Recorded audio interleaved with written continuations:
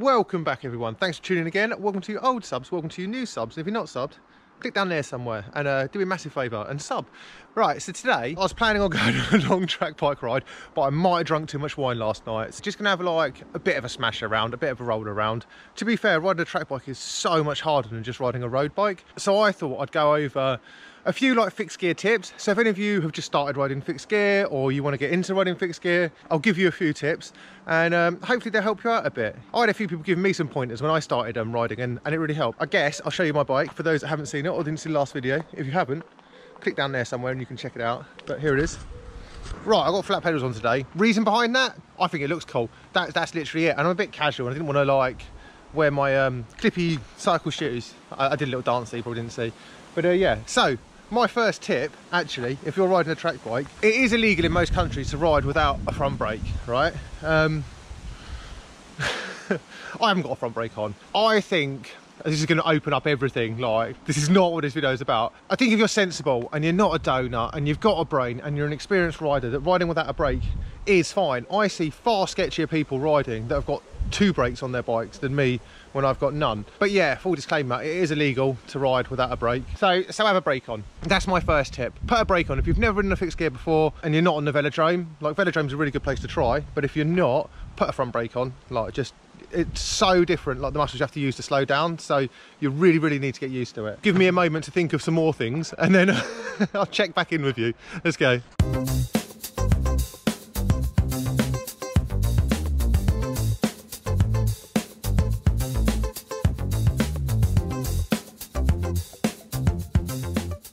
So it is completely different riding a track bike to riding like a road bike or anything with a freewheel. It's so much fun. It really is. I mean, they're not designed for the road. It doesn't matter. They're just fun. Right, so tip number 2, which is a really simple one. Don't ever stop pedaling unless you've stopped. If you try and stop pedaling, you'll get like this, like buck. And yeah, it kind of sucks.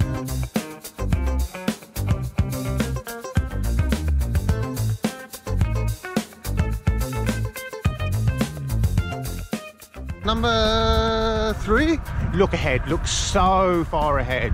You should be doing this anyway when you ride a road bike and gravel bike and whatever kind of bike, but with a track bike, especially if you're ever going to consider riding brakeless, you need to be seeing things that are miles ahead. Like people walking between cars, look through the back window, see if you can see people shuffling around like they're going to open doors. Just treat it like everyone's trying to knock you off, because at the end of the day, if you fall off and you're riding brakeless, doesn't matter whose fault it is, it's your fault because you haven't got any brakes. So that's how everyone's going to see it. Just don't go silly. Like, it's not always about going like crazy fast. If you want to go crazy fast, go and ride on the track, you know? I mean, I'm certainly not the most innocent of riders. I've definitely spent my time blasting like red lights and not being the most sensible rider. But if you are going to do that, just chill a bit. Look forwards at least.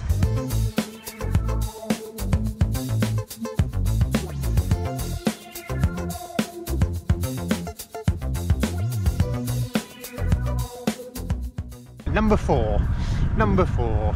Well, I suggest if you're going to learn to ride a track bike and you're not doing it on the velodrome, I'd head somewhere quiet, like a car park or like a cycle path, somewhere chilled where you can get used to it. Because more than likely what's going to happen is you're going to start pedaling, and if you've got a front brake on, you're going to try and slow down, and that like kick that it gives you because you have to stop pedaling, that'll kind of take you by surprise, and you don't want it taking you by surprise out on the actual road. So I'd have a little play about in a car park.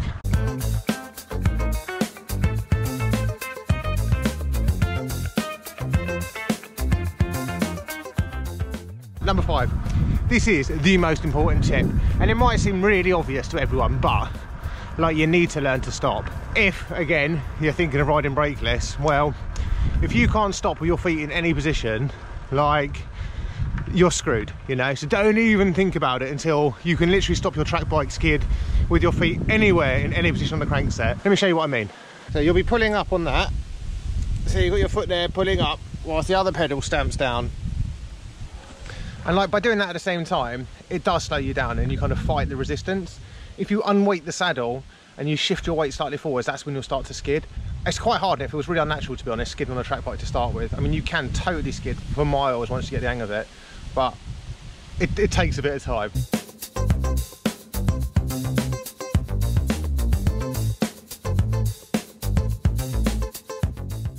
All right, number 6, learn your gear ratios. You don't have to, I'll tell you them. So basically, if you're riding out on the road and there's like a little bit of moderate climbing, all that sort of stuff, I mean, I'd recommend looking at 70 gear inches. So like when I used to ride in London, I'd ride 48, 18, and that gives you, I think, about 70 inches. And that's like good. That's a decent speed for chilling along. It's decent speed for pinning it, and it's all right for climbing as well. I'd recommend that for like a city gear. If you live somewhere, say where I live, where it's a bit hillier, so I'll put a 47-18 on or a 47-17. At the moment it's a 47-17 because I'm not doing like loads of climbing, but I would change it to an 18 if I was doing more climbing. So that's it. So realistically, for most of you guys just getting started out, you want to be around like 68-70 gear inches. That's like a pretty nice gear. Number 6, have fun, mate. That's what it is, you know. Like if you're riding a track bike on the road, right, it's not for speed. Look, why has it started raining now? I mean, honestly, mate, like, not meant to be raining, decided to rain now. You've decided to ride a track bike out on the road to commute on it. It's awesome, it's going to be fun, but it's not as fast. It's not going to be as fast as a road bike. So, and you have to ride it differently. It's more like flowy and really nice, so enjoy it. It's great fun, especially when you get the hang of it. Might not be at the start, but give it a bit of time. Here's an important one, like supplies. Supplies? Going on like an expedition. Tools, I mean, you're going to need a spanner. You don't need to get a massive one. I mean, this is not the smallest, not the biggest. Bit awkward to carry, but you can fit it in like a jersey pocket. The wheels are not quick release. If you're going out, you've got all your puncture repair kit, you've got everything with you, and you haven't got one of these, well, I mean, you can still fix a puncture, like, you know, without taking the wheel off. It's just not very easy. So that's pretty much the only thing that you'll need apart from like your standard toolkit. So I've got, someone asked what I have in my saddlebag, so here we go, let's have a look. Random stuff. I've got a multi-tool, a tyre lever, CO2 canister, spare tube, spare valves. So that's what's in my bag. I don't know if this is number 9, number 8, number 7. I've got no idea, to be honest, guys. One thing I do know is I need a coffee, and it's not a proper fixed gear ride or a ride for me if I don't go and get a coffee. Not one to film coffees, but that's a banging coffee, right? Get a bunch of tyres because you're going to enjoy skidding. It's going to be fun. I hope you found all these tips helpful. If I did miss anything out or you do want to know anything in particular, you know, guys, just let me know down below. Bit of a short one today. Well, not a lot of riding footage, a lot of talking. Thing is, I'm doing a lot of my training on the turbo at the minute. It's really hard to do a training session and talk to you guys, so I need to kind of work out how to do that so I get the best out of my training session and I can talk to you guys, and I want it to be interesting.